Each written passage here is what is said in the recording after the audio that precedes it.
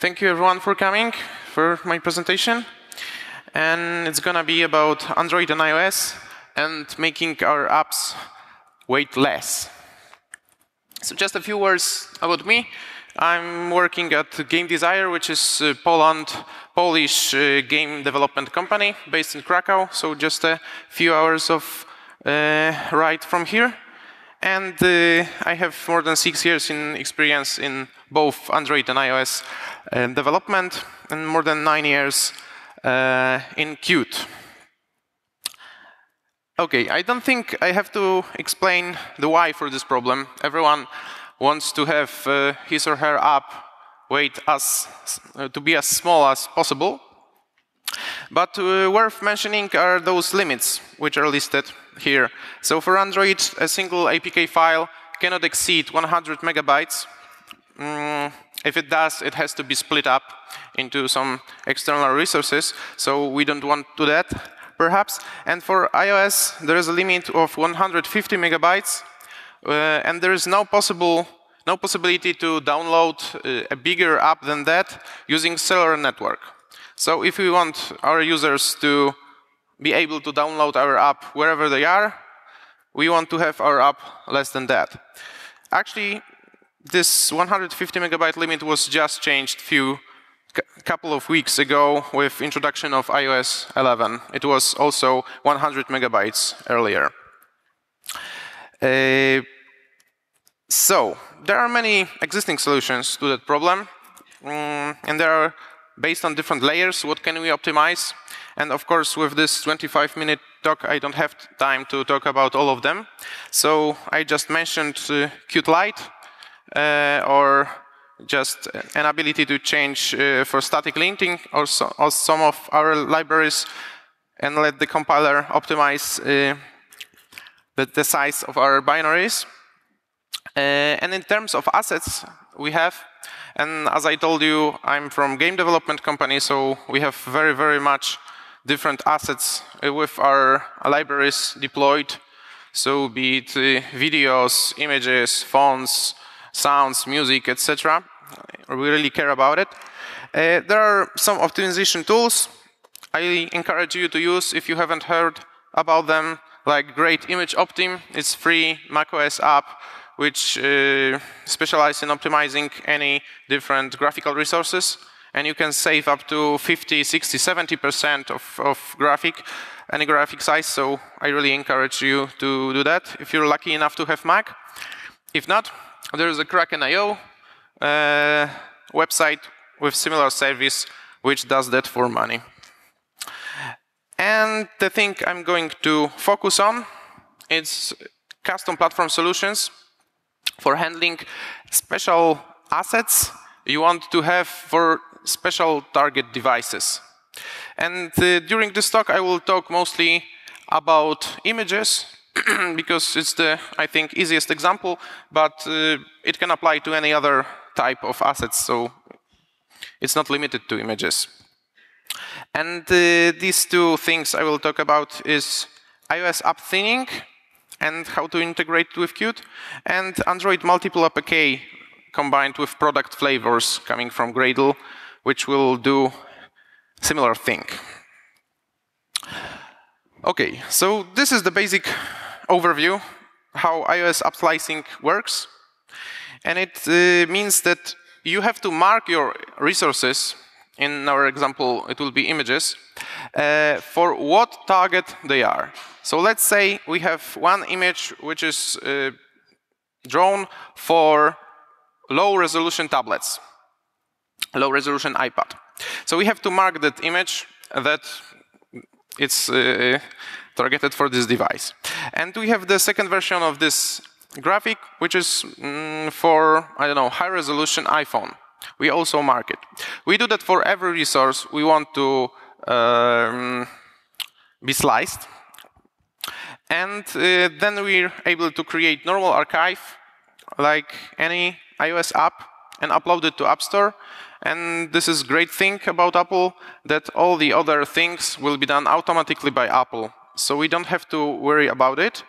Apple will create all the variants of our app for all possible Apple devices. and customers will download only portion of our resources which are meant specially for this device user has. So if user has, for example, low-resolution iPad, he will get only resources which are marked for low-resolution iPads and will not get any other. This applies also to different architectures. So if you are, and it's done automatically. So if we are building for two architectures, that's ARM v7 and ARM64, user downloads only the code for his architecture. And as I said, this is done automatically. The only thing we want to do, we have to do in order to enable this feature is mark our resources for which target they are created. And the slicing can be done by different dimensions. Just to name a few, it's device type or different scales. It's, I mean, images scales. So they're for retina, high retina, or non-retina. So that's X1, X2, X3. And a couple of other dimensions are possible. And it requires all those data, in our case images, to be put in Xcode assets catalogs, which are supported from, I think, iOS 7, but I'm not sure. I know that for, I will talk about it later maybe. This is the case, how it looks like in Xcode. And this example, in this example, we have 3 images, which are basically the same images targeted for iPhone with high resolution, that's 2x, and iPad low resolution, iPad high resolution. And as we can think about this, they will be split, and each device will have only one version of this image downloaded. Okay, in case of Android, the things are, as usually, a bit more complicated. So there is actually a similar thing achievable with Android, but we have to do more things. So first of all, Google is not able to resign our application. When we are uploading application signed by some key to Google, Google cannot modify it. So it cannot split our application into some variants like Apple does. So if we want to have different kind of our application, different variants of our application targeted for different devices, we have to do it on our own. And it results in the fact that we have to provide many APK files for each update. So in case of Apple, we're just marking assets and upload one archive. In case of Google, we have to do it as many APK files, as many variants we want to support. For our case, it's 14. So with every update of our Android app made with Qt, we're uploading 14 APK files to Google Play. And it can be split also by many different dimensions. And it means Google Play filters. So for each of those APKs, not only we are putting proper data, proper images inside, but we have to tell also Google Play that this application variant is for the special device. So we, for example, have an APK for low-resolution phones. We have to, first of all, put our low-resolution phone assets inside. And the second one important thing is to make Google Play know that this is application for a low-resolution phone. So it will be distributed to those low-resolution phones and not to other devices. And there is a built-in Gradle support for splits, which does exactly that, but it's very limited. So I won't be using it, and we're not using it in production. I just mentioned it exists, and for maybe simpler cases, it's there, but we want more. And this is the thing we're using. It's called product flavors. I also will not talk too much about it because it's quite a complex feature to describe in general, but in just few words, it means that you can have one application which will split into many APK files, what we exactly want to do it, and they will vary but by little things. So we can, for example, have different Java sources, or different Java resources, or different translations, or anything different, and make your application compile with all the things in common and few different things for each product flavor. So let's think about it like targets, just specialized targets. And in this case, we are using 7 targets for each architecture. So this is 7 target for ARM and for x86, which we are supporting. And the good thing is that it's very flexible, and you can basically do anything you want with it. And in this example I will show you in a minute, it will be done. So it was just a few words about what it is and how to marry it with Qt now. I think the most interesting part for you. And all the things is based on our real case scenario on our application, which is available in store. So this is in production, this is working. So it's kind of reliable. And the most important thing is also, as I have 10 minutes left, that there will be a link to my GitHub project, which will be set up for the thing we're talking about at the end of my presentation. I encourage you to check all the things on your own. It's working. It's quite complex, but you can do it at your home with your own pace. And as I said, we're using many different dimensions, which for us are low DPI, high DPI devices, and 3 types of devices. So it's phone, tablet 7-inch, and tablet 10-inch. In terms of iOS, we need to have project deployment targets set to at least iOS 9.0 for NS data asset support, which will be shown in a few slides. And there are some limitations. I'll skip it for now. First thing, in case of images, we have to make sure that all images have proper suffixes. It's the naming convention which was adopted from Apple and is used also with Qt. So all our images have to have suffixes at 2x, at 3x. It depends on how high density we have there. And we have to group them by those suffixes in different QRC files. So we make sure that all the stuff, in this case images for low resolution phone, are in the same QRC file. And for different targets, there is a different QRC file. Of course, for each target, there can be many QRC files, but the point is that single QRC file are files only for one target group you want to support. So in our cases, there will be 6 of them, because there will be low resolution and high resolution phones, the same for tablet 7-inch and the same for tablet 10-inch. So it will be 6 QRC files. And the second thing is we want to have these files split by Apple. So we don't want to compile them into our binary. So we don't put them into our resources variable in our QMake file, our profile. We just want to use external resources compiler, which is RCC, to compile them into binary file and set up those binary files in Xcode to be used like the image from previous example. So this is just a simple command to compile any QRC file into some binary file. And when you have already those 6 binary files, we are putting them into asset catalog and mark them for proper devices. So each of the file will be set there.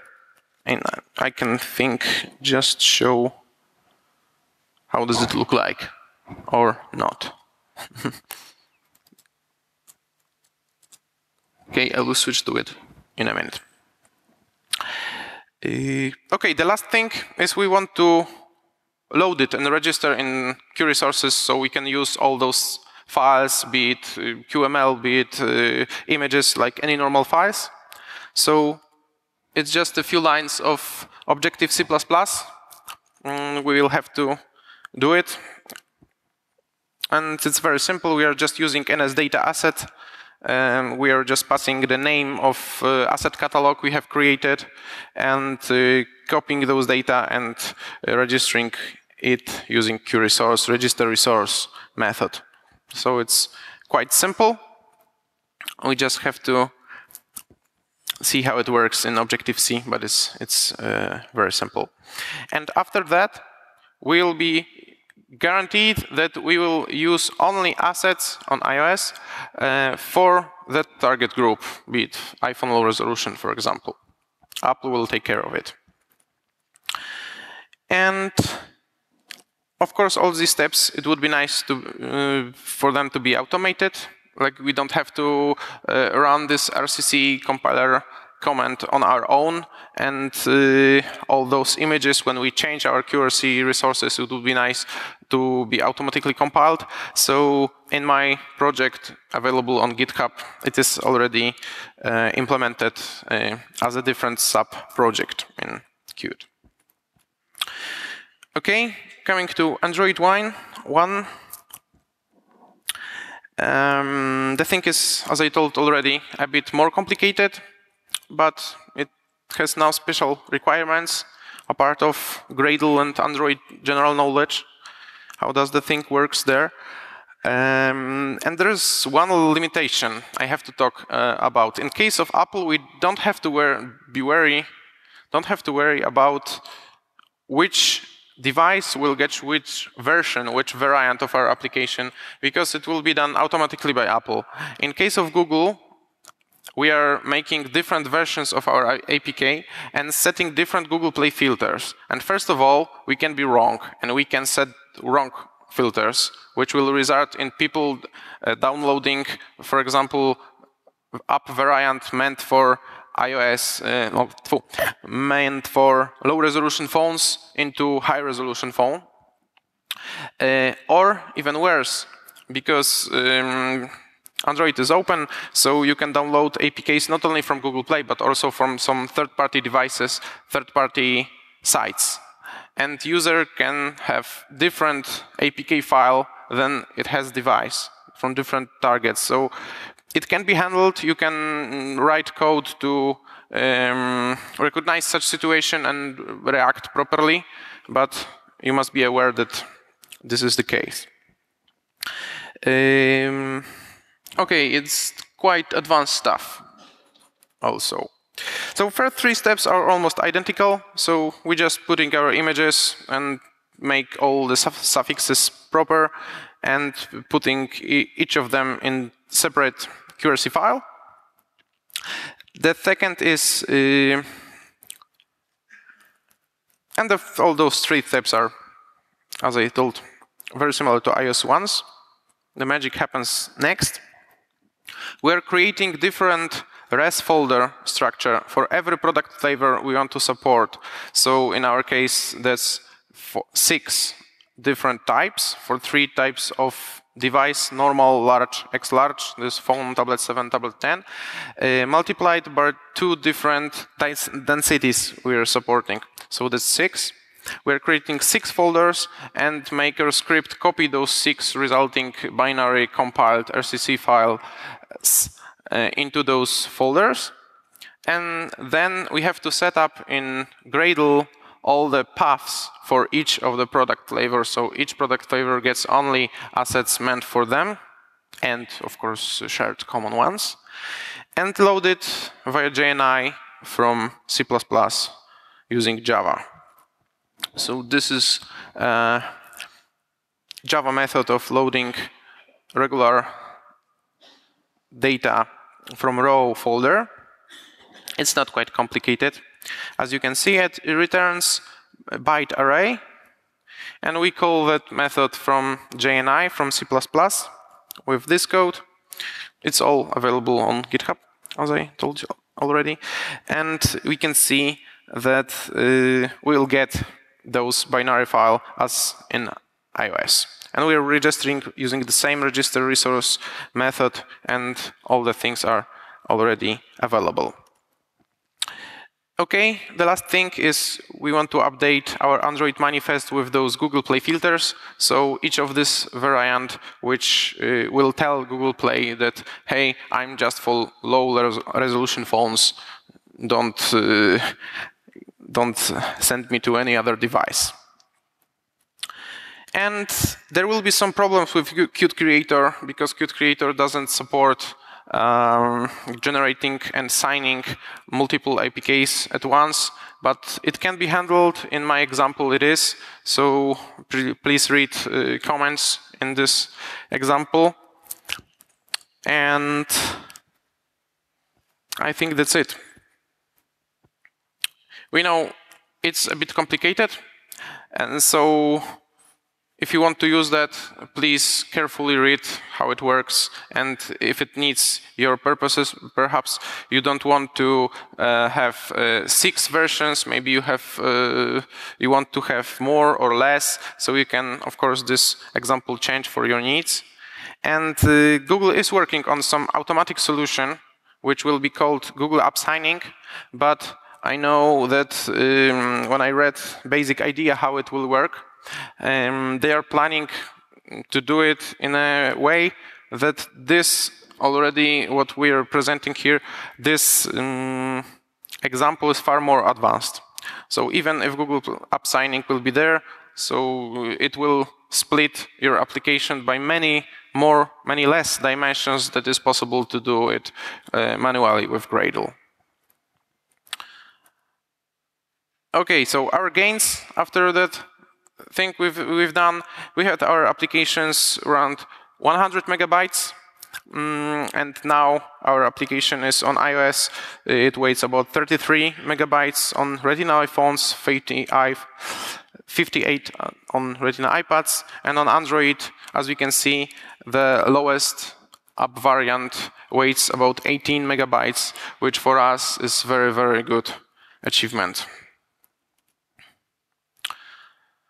So, debugging also of this thing is not easy, especially if you're not especially if you're not good at Android and iOS. Hard words. So, do it carefully. I'm available also on QtMob Slack channel if you would want to ask me anything about this project and how it's done, or the little technical details I wasn't able to present now. And the link here is on the bottom for this project. Okay, I think that's it. Thank you.